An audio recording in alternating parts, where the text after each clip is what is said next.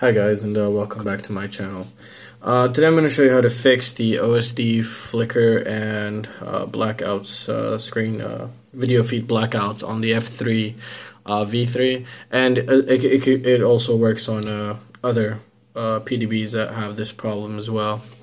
Now this flight controller, the F3 V3, is very good. I've had no problems with it except recently.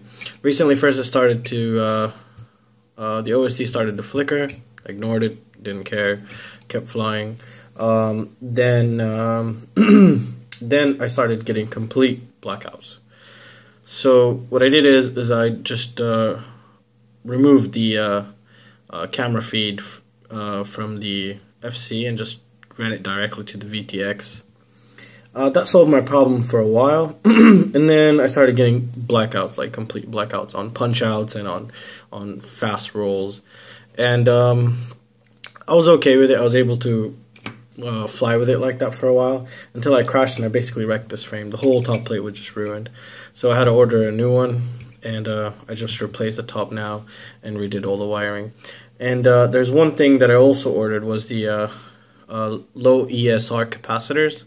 This is 1000 microfarad 25 volt capacitor. It's a low ESR. It's Panasonic, or at least that's what the post said that I got it from. Got it off eBay. I was trying to go for 35, but I couldn't find, so 25 is good enough since 4S is 16.5. So I think we're going to be totally fine with this. Now, I just made a little recording of me just punching out on the table with no props, obviously, and you can see the OSD flickering. Now, when the props are on, obviously there's more voltage spikes that'll cause more problems.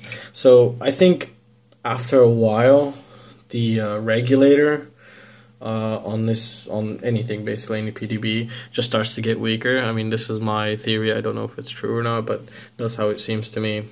So the voltage spikes are just very much affecting, and it's just getting more sensitive now.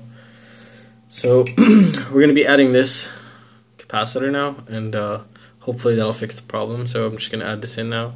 So this should go on the VCC, which is the direct input from the battery.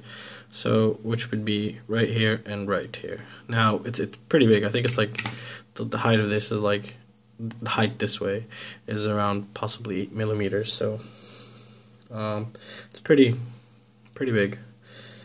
So let's just see our current stack and see how we're going to set this up.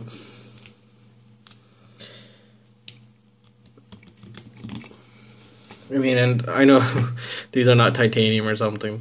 They're just like a paper clip, I guess. They just keep bending it and it's going to crack, it's going to break. These.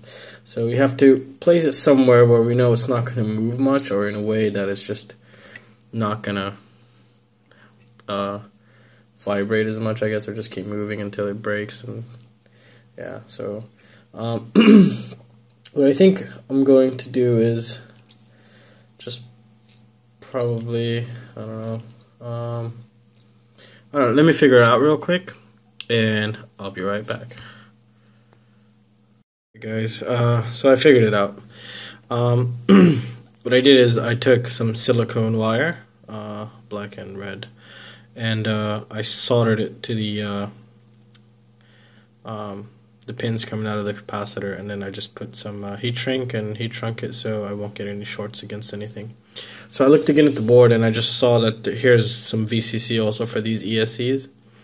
So what I see and what I found to be the best solution right now is to basically just stick the wires through the bottom of my receiver here. One moment.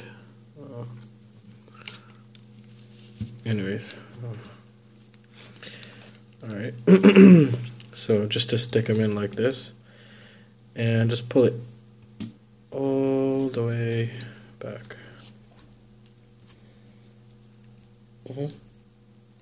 And then this flex is not bending any of the pins, and then I'm just going to solder these like this, one here, one here. It's the opposite it's going to be. So that, I believe, is going to be the best. It's not going to be in the way of anything. There should be no reason for it to move. So except vibration, but the vibrations, it's it's gonna be fine. So this is how I'm about to do it right now, and let me get that out of the way, and I'll be right back for our final test of the flicker problem on the bench, at least. See if it'll solve a problem that was on the bench. Alright guys, so I flew it today, and it was just unbelievable. There was some noise, but the noise could be from anything. Could be from the VTX, but I really didn't care. It's not even that much noise. That's not the point. There was no flicker. There was no video loss. No nothing. It was just flying amazing. I actually believe this is way better than the Diatone. Not in frame quality wise, but as in I think it's even a lot lighter. I haven't weighed it, but it's lighter, and it's just unbelievable.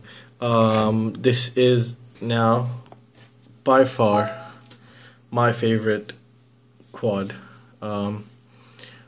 So I'm gonna leave you guys with the footage of today's flight, and I hope you guys are gonna enjoy it. I know I enjoyed it, and see what you guys think. Hope you guys enjoy it.